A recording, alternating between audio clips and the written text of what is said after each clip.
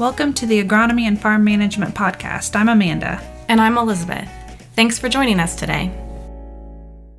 A few months back, we talked with Barry Ward about the rising input costs, and herbicides were one product that was an emerging concern. Today, we've got Dr. Mark Loux, our OSU Weed Scientist, joining us to discuss how we can minimize the impacts of herbicide shortages and price increases on your operation. Mark, could you take a moment and introduce yourself to our listeners? Sure. Mark Loux, weed scientist at Ohio State. Been here for a long time, since early 80s, late 87. Cover soybeans, corn, wheat, forages, basically applied stuff, weed management.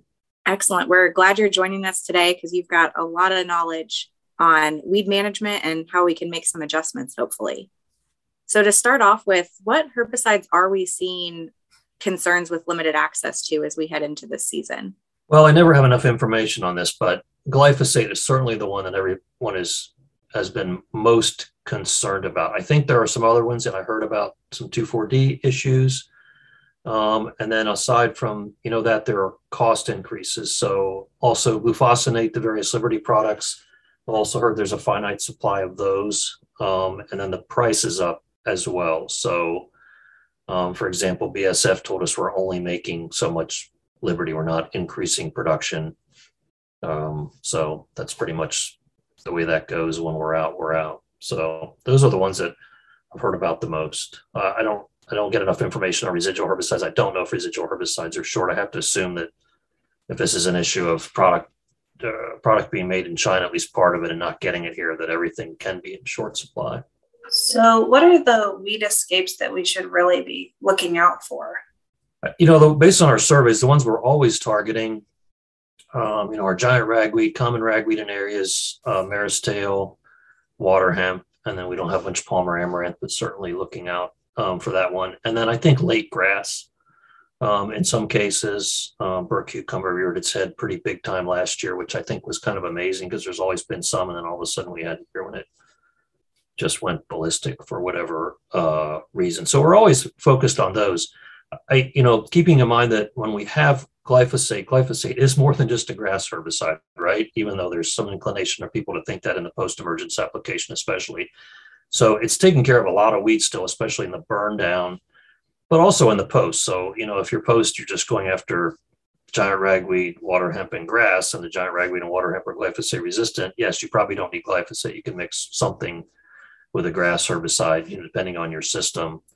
But if your residuals, if you have one of those years when your residuals don't last long enough because your soybeans in canopy or whatever, or you just have a lot of rain and you start to have other weeds escape, then the Liberty or the 2,4-D or the dicamba without the glyphosate is going to probably struggle more. And so you're sort of looking for some other weeds. And the same thing in the burn down. I mean, depending if you've done a fall application or not, you burn down, you can have a pretty messy situation or one that's not bad. And in the pretty messy ones where you have chickweed, dead nettle, and just a whole bunch of stuff, yes, you're going to probably have 2,4-D out there still if you can get it, or dicamba, or something else. But the glyphosate is really helping pick up a lot of those. And so once you pull it out of that mix, then you're starting to find out that your 2,4-D with just a residual or whatever you've done there, you're going to struggle a little bit more and start to see some of those weeds come through. But I think we're always focused on what we call the big five, which is the pigweeds, the water hemp, palmer amaranth, the two ragweeds, and mare's tail. So if someone is struggling to find glyphosate or just doesn't want to pay the higher price this year, what would you expect to see happen if they take glyphosate out of their management system completely this year? Completely? I think that's our assumption is that I should back up and say our assumption is probably not good. I guess there's a couple of different ways. It may be a situation where you don't get any glyphosate, and we were thinking more along the lines where you would get some and you'd have to decide, okay, which fields do I really need glyphosate on, or do I just need it in my burn down and I don't need it in my post? And so, certainly, I think I just kind of covered that. But, once you start to take it out of the burn down, 2,4-D struggles with the mint family, the henbit and the dead nettle. 2,4-D has no activity on chickweed, no activity on grasses. So when you start to put another burn down program together that doesn't have glyphosate in it, let's say you're going to use 2,4-D or dicamba, and you're going to have to put something with that, you're going to start to see some of those escapes. If you have bluegrass, we had a lot of conversation about any of bluegrass among my counterparts sort of in surrounding states because it's on the increase. And that's one that in a burn down, we don't deal with a lot of grasses in burn downs, right? Necessarily. We're kind of April-ish, early May. Yeah, maybe have a little bit of foxtail starting to emerge, but bluegrass started to become more of an issue. And so that's one that you really have to figure out, okay, what do I do? What do I do with this? And I can't go after it with glyphosate. So that it's one of those things that, yeah, you can, I could probably go down the list of weeds we deal with and say, well, this one's going to be worse and this one's going to be worse and this one's going to be worse. But I think, in general, you're going to start to see that whatever else you use for a burn down is just going to start to struggle some. Now, if you do a fall application and you start really clean, we've known this for years. And I think a lot of farmers who do fall applications know this, even without a residual in the fall, you can have a field that's really very clean into April and almost into May sometimes, and you'll see early emerging giant ragweed and some of the early emerging spring annuals, and 2,4-D will probably wipe those out, right? You just put it with some another herbicide that's got some residual and a little bit of knockdown. So that's probably the best answer I can get without sort of going down a list and saying, okay, well, this will get worse and this will get worse. Yeah, I think you hit most of what we see in the field across Ohio anyways.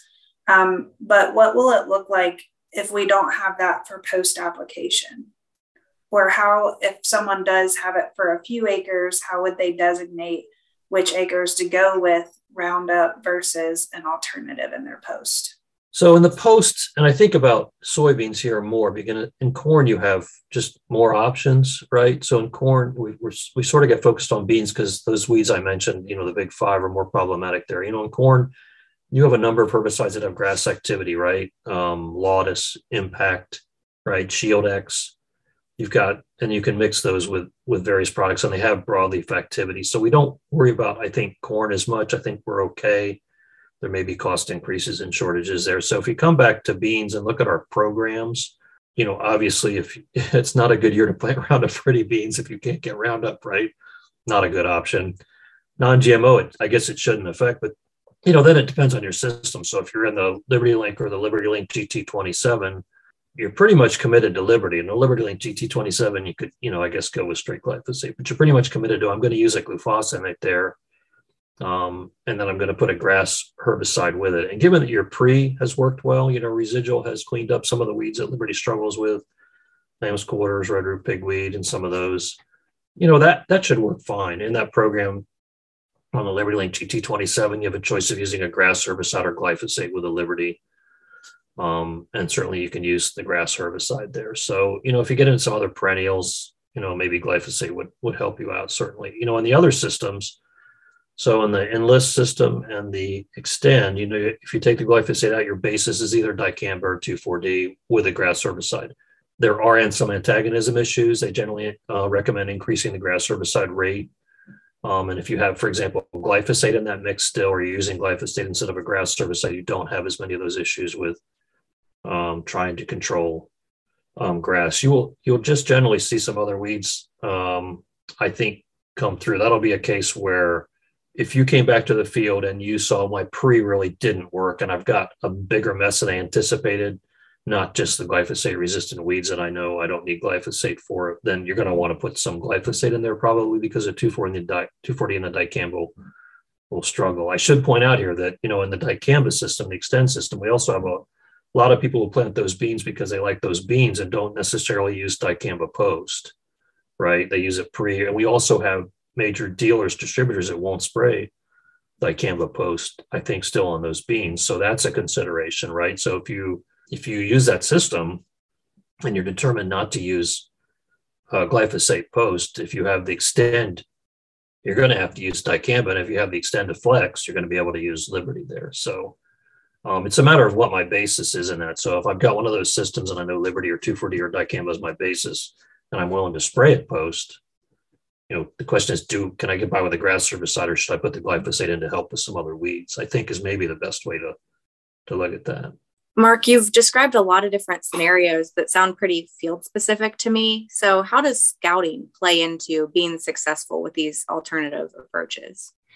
Well, if you're going to start to modify programs on the fly, scouting is important. And one of the places we've gotten to, because our herbicide programs really are very effective overall, is we choose them the previous fall or winter. And I think then we decide to just run with those everywhere. And they've been comprehensive enough that they largely work. So once you change that and you don't have application mixtures that are as comprehensive, and you start to worry about, okay, well, if I'm taking this herbicide out, so what happens if I have this weed? That's when, scouting becomes really more important. And so that's a case where if you can get a last look at a field, you could try to get, I think, a look at fields several times before you spray the burn down or the post, but knowing that people have a big workload, if you're paying somebody to do that, that probably works a little bit better. But certainly if you can drive and spend a few minutes in fields and kind of get a handle on what the weed population is a couple weeks before you're going to spray, and then as you get closer,